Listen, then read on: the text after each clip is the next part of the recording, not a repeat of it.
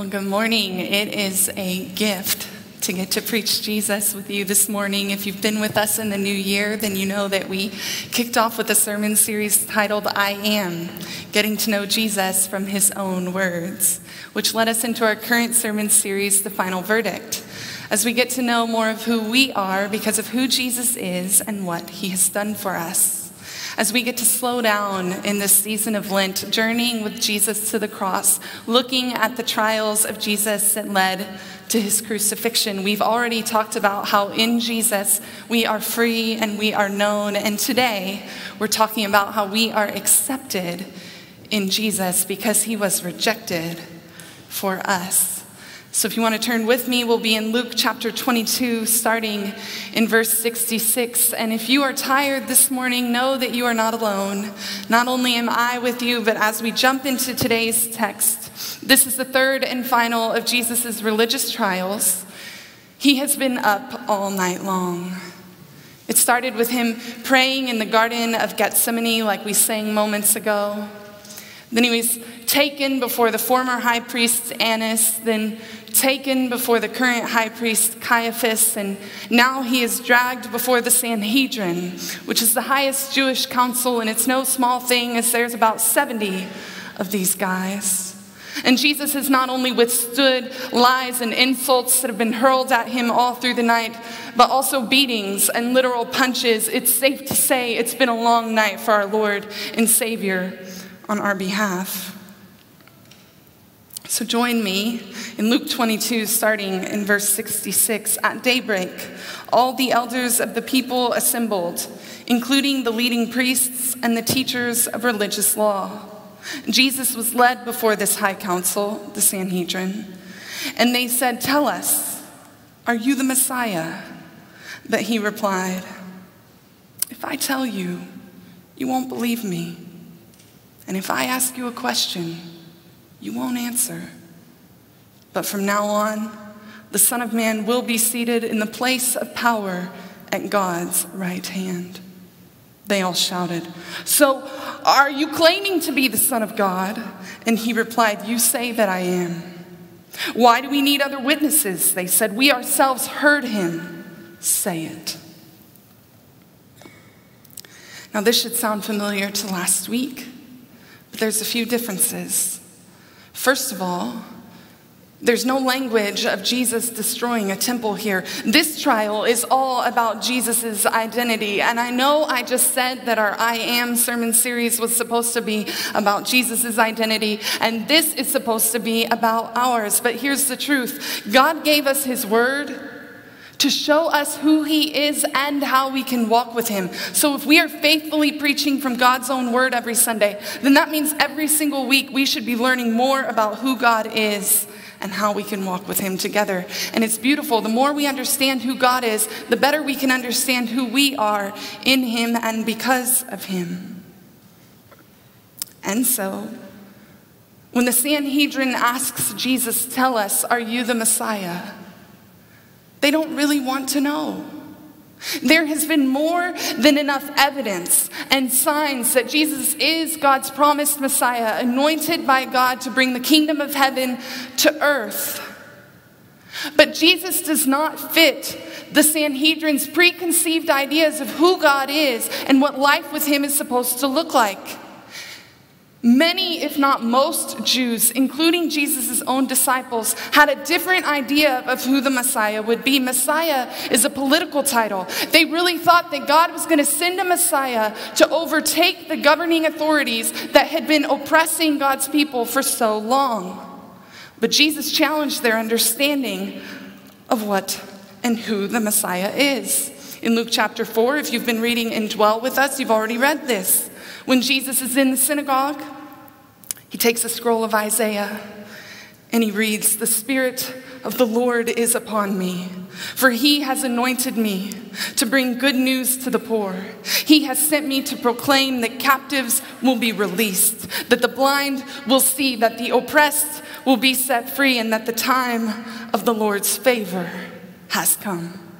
Then He rolls up the scroll, hands it back to the attendant, sits down, and says, "The scripture you've just heard has been fulfilled this very day. Now, anyone who knew their scriptures would have known that Isaiah's prophecy continues to say not only that the time of God's favor has come for the people of God, but the time of his wrath has come for their enemies. But Jesus didn't say that, because Jesus didn't come to condemn the world, but to save it.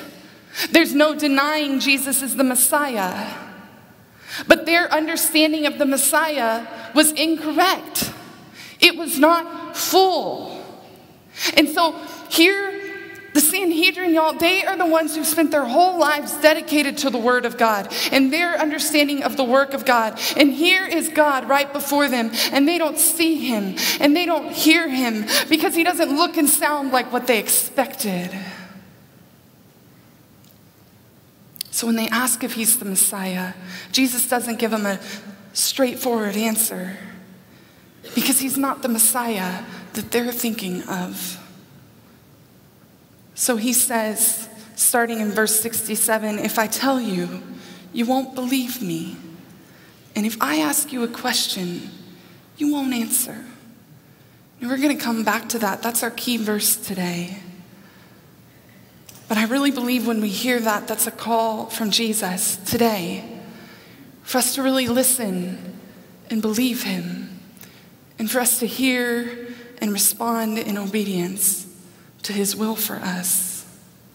Jesus says, if I tell you, you won't believe me, and if I ask you a question, you won't answer. But from now on, the Son of Man will be seated in the place of power at God's right hand.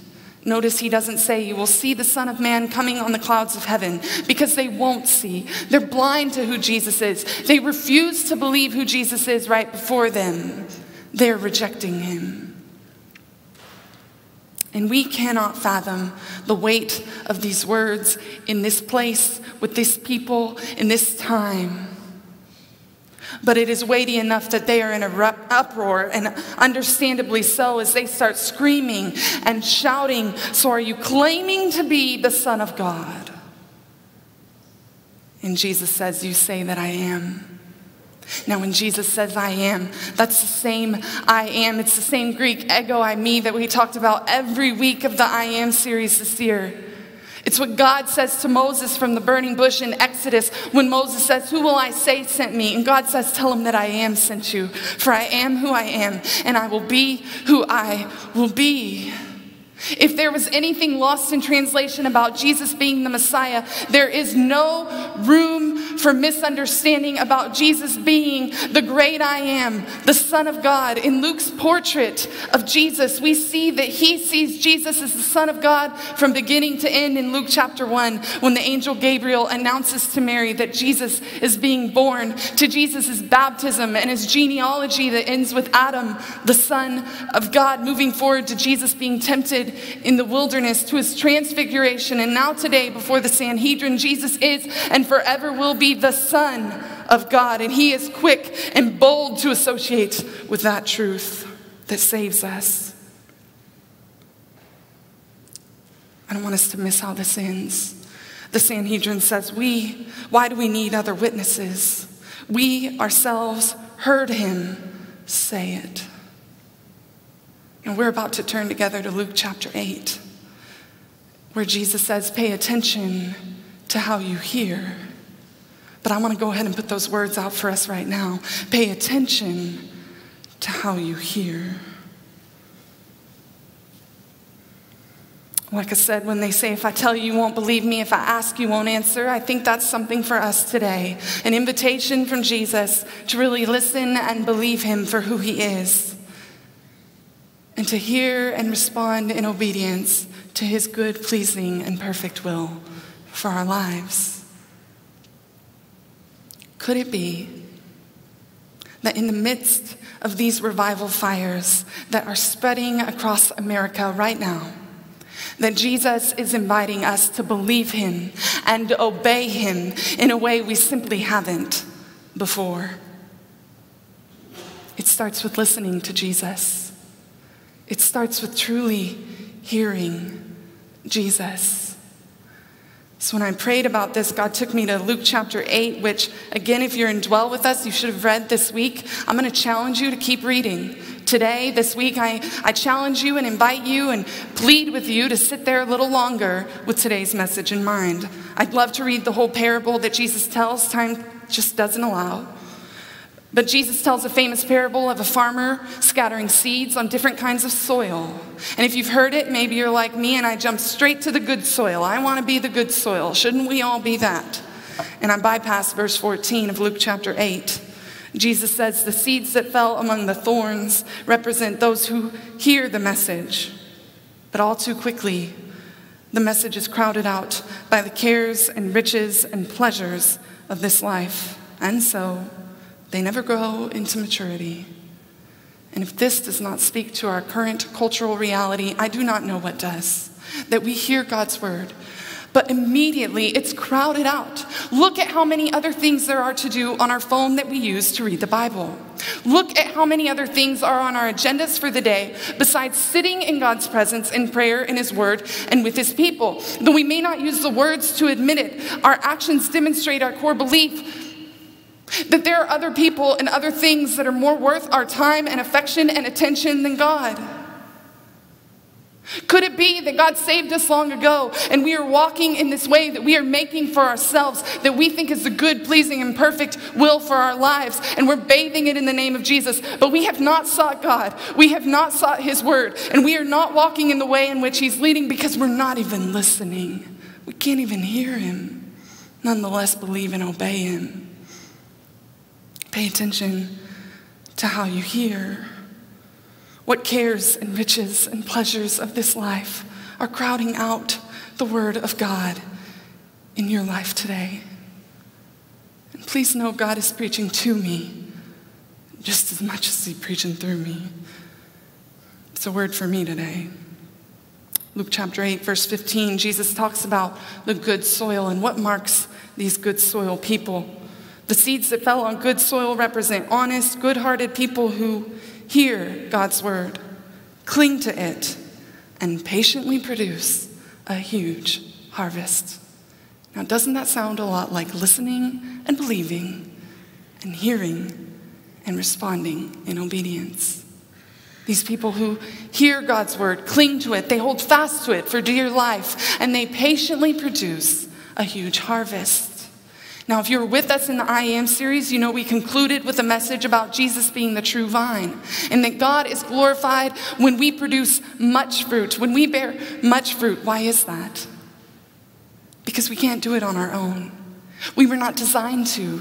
It is the Holy Spirit of the living God who lives in us, who have trusted in Jesus for life, forever, who produces life-giving fruit in us. The fruit that he bears in us should bring life not only to us, but to others. So when we live lives like that, God is glorified because it is clear as day that we are connected to the vine, our source. And his character is being made known and manifest through our lives, who he really is. Good soil people are those who hear God's word, cling to it, and patiently produce a huge harvest. Verse 18, Jesus says, so pay attention to how you hear.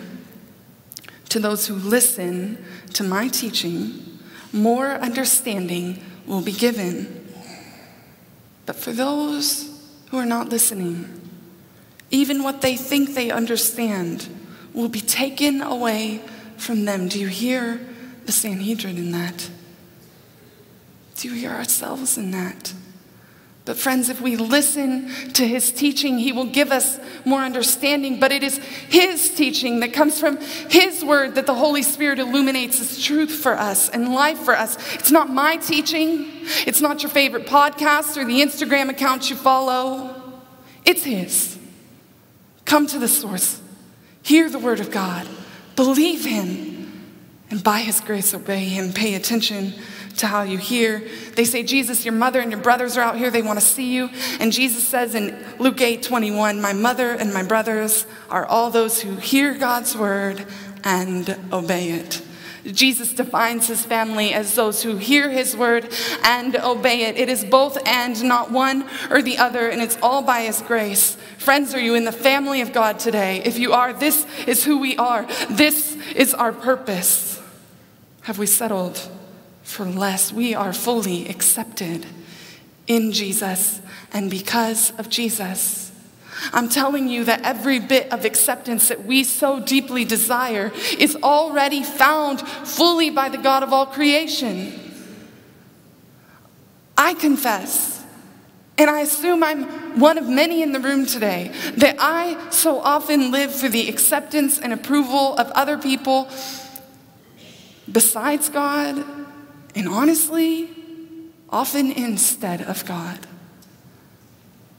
What would my life look like? What would your life look like if we lived like we actually believed the truth that we are already accepted in full in Jesus because of Jesus by the God of all creation? I think it'd give me the courage to believe him and obey him in a way I haven't before. Here's the thing.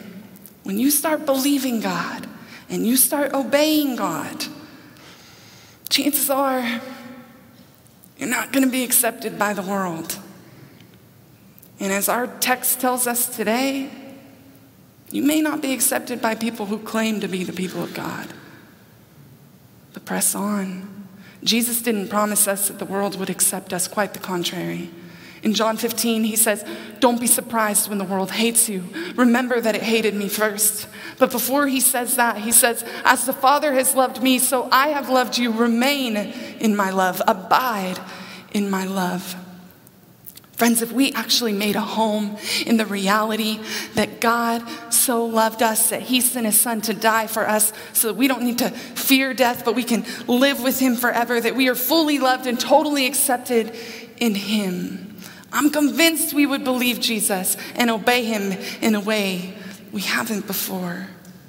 But it costs us to follow Jesus. And if you're like me, when Jesus asks me to obey him in a way that demands faith, it can be scary, certainly uncomfortable, and honestly, it doesn't make any sense to me at the time, and many others.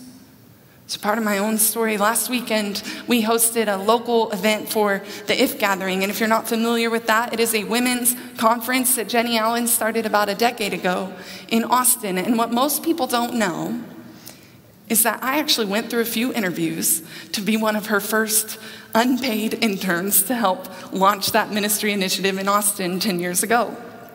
One of my youth leaders growing up knew that I am called to communicate Christ, and she thought, what better way to be raised up and trained than to learn from this woman who has a similar calling? And so I applied. And halfway through my second video interview on Skype, anyone remember that? I had one of those bizarre moments, have you had it, where I'm both participating in my life, but also feel like I'm observing my life from a distance. It's so strange. Halfway through that second interview, I heard the voice of my good shepherd. And I said to this woman, I can't believe I'm saying this right now, but I really feel like God's telling me it's not the right time. I ended that interview with no greater ministry opportunity on the horizon. I remember when I told my youth leader my decision, she was not only surprised, but a little disappointed. So I started talking with God and praying with him, and I thought, well, you know, maybe it's not with the If Gathering, but maybe you're still leading me to Austin. So I took a trip to Austin at the end of the summer. The first week of school was starting. I served with the Baptist student ministry at the University of Texas and helped them with their Welcome Week initiatives. And I met this girl named Becky on their staff. She'd just come back from serving as a journeyman with the International Mission Board, and she challenged me to apply. She said no harm will come from applying. And so I did, and long story short, I then moved to Amsterdam. I was a university ministry catalyst through the journeyman program with the IMB. I thought God was leading me to Austin. Turns out he was leading me to Amsterdam.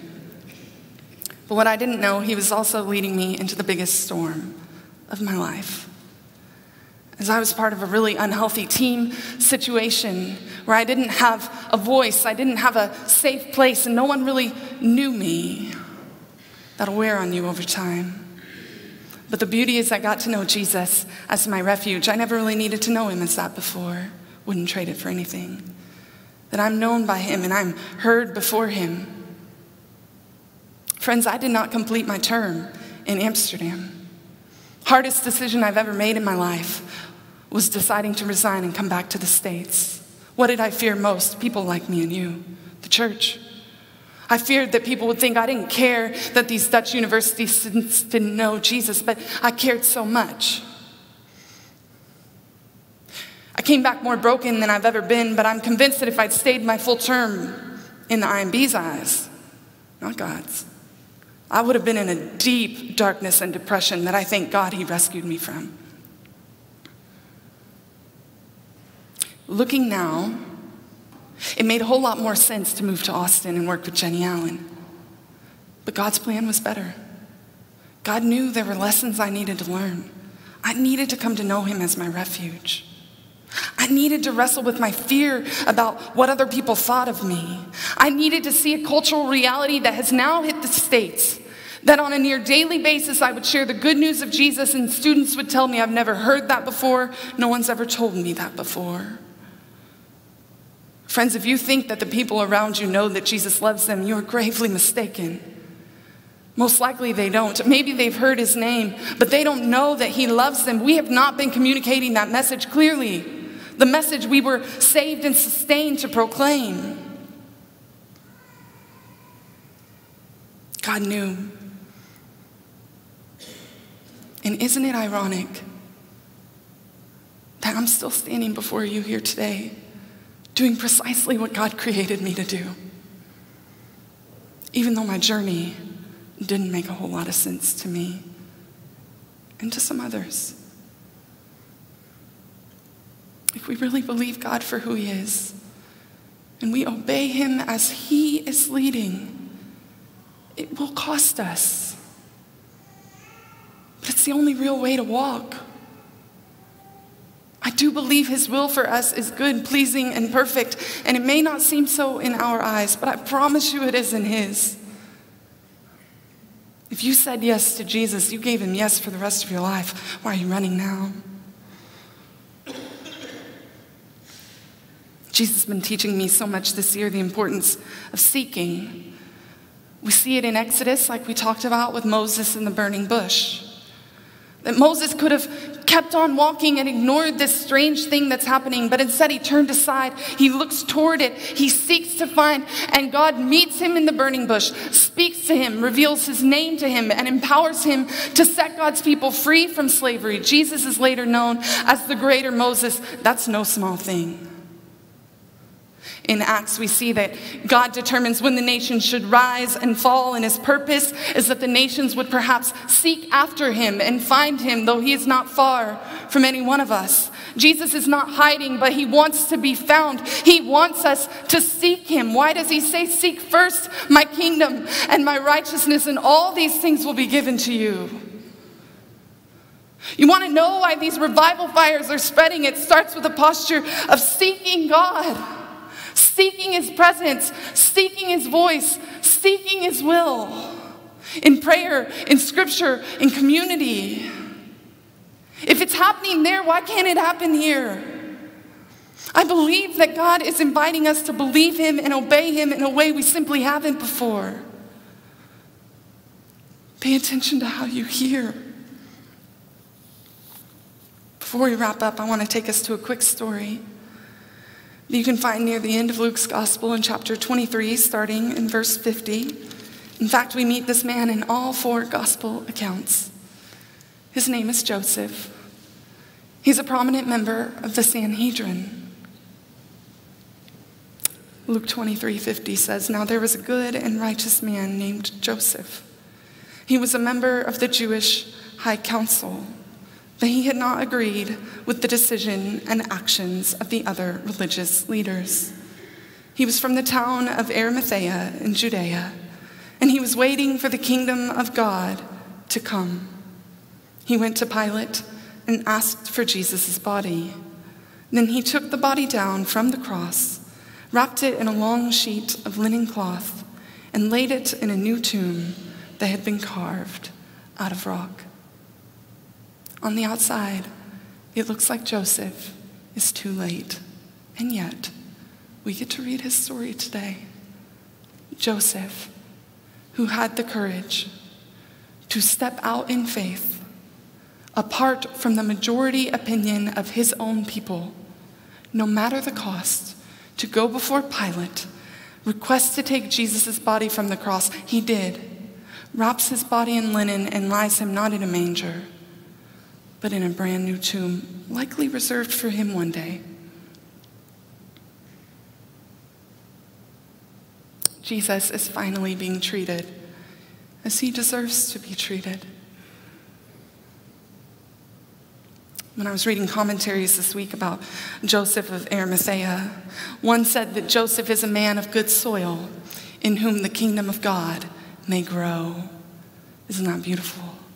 I pray you hear that invitation today. If you're continuing in our dwell reading, you're going to hear some heavy words from Jesus this week in Luke chapter 11, and I encourage you to remember today's message. As Jesus says, the Queen of Sheba will stand up against this generation on Judgment Day and condemn it. For she came from a distant land to hear the wisdom of Solomon. Now, someone greater than Solomon is here, but you refuse to listen. The people of Nineveh will also stand up against this generation on Judgment Day and condemn it.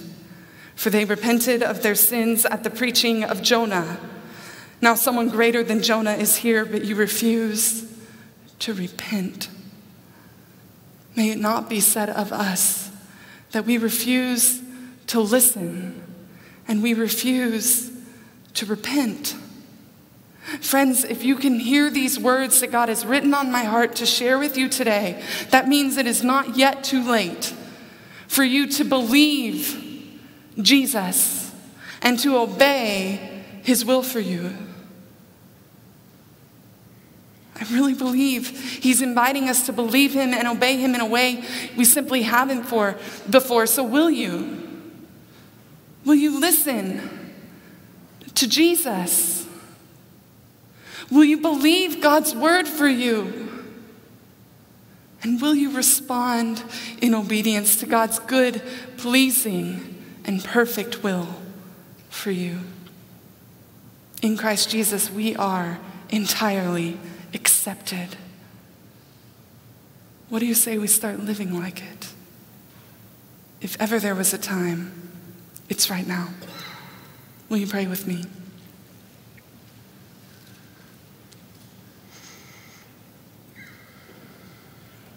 God, I confess for myself, and I believe on behalf of so many in this room, that I have sought the acceptance and approval of so many people besides you and instead of you. Thank you for your forgiveness and your grace. I confess that I have bypassed time with you in your presence, in your word, in prayer, and with your people, because I guess I just feel like I already know you. Forgive me. Thank you for your forgiveness. Lord Jesus, we need you. We need your word.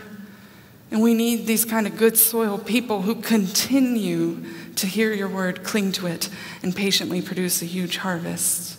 Will you help us? Help us to listen and believe you. Help us to repent and receive your forgiveness. And help us to hear you and respond in obedience to your good, pleasing, and perfect will for us. Jesus, what are you wanting to show us about who you are? What steps of faith are you inviting us to take hand in hand with you? Oh, by your grace, may we believe and obey. In your name, amen.